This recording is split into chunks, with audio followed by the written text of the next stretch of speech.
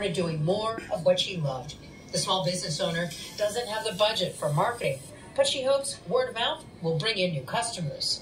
We don't want to see all the small businesses suffer and close like they pretty much are. Because if you go around, a lot of brick and mortars are closed. They're not around. Lauren Luckett started Black Restaurant Week nationally in 2016, which now does campaigns across the country.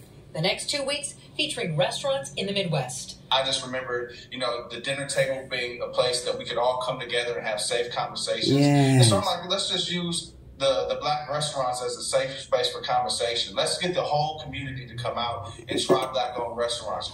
I don't give her $20, $23 in food stamp. And I don't eat out. I'll take a home. I'll make sure I take a few homeless people to eat at a Black restaurant. But I worked in cafeterias. I went to culinary school.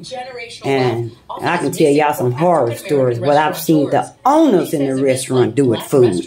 You can't pay me to eat out. I shop Black-owned businesses, but I don't eat out. And it's not nothing personal with Black restaurants. It's about my goddamn stomach.